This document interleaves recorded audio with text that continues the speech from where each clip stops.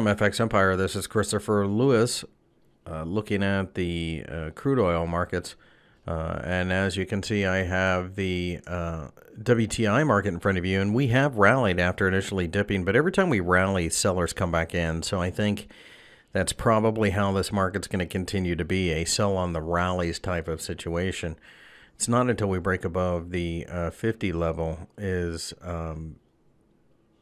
what I need to see at least to turn around and start buying. So I think rallying is just simply an invitation to sell. It is the jobs number today, though, and as I look at the Brent market, you can see we're trying to even out the daily action, basically make it a neutral candle. I still think that it is a negative market as long as we stay below 52.50.